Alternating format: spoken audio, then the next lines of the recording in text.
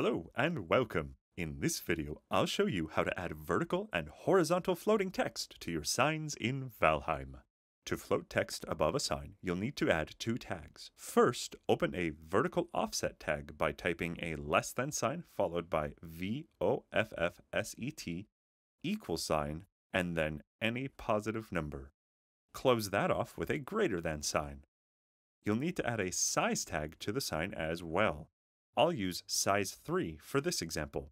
Once you have your tags typed, go ahead and add your sign message and then hit OK. To float text below a sign, you'll use the same tags that you did to float text above a sign, but you'll need to input a negative number in the vertical offset tag. For this example, I'll type in -20 here, and then the text will float below the sign.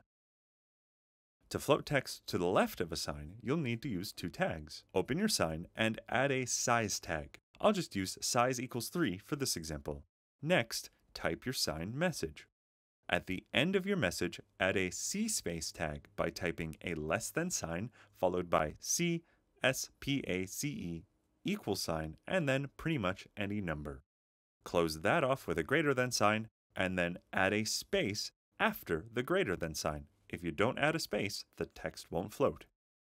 To float text to the right of a sign, use the same tags as you did for floating to the left, but this time input a negative number value for the C space tag. This will make the text float to the right of the sign.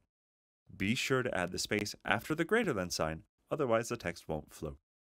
And that's it. Thank you for watching. Be sure to check out my other sign videos and my Farmheim buddies Erika and Kongveal. And we'll see you in another video.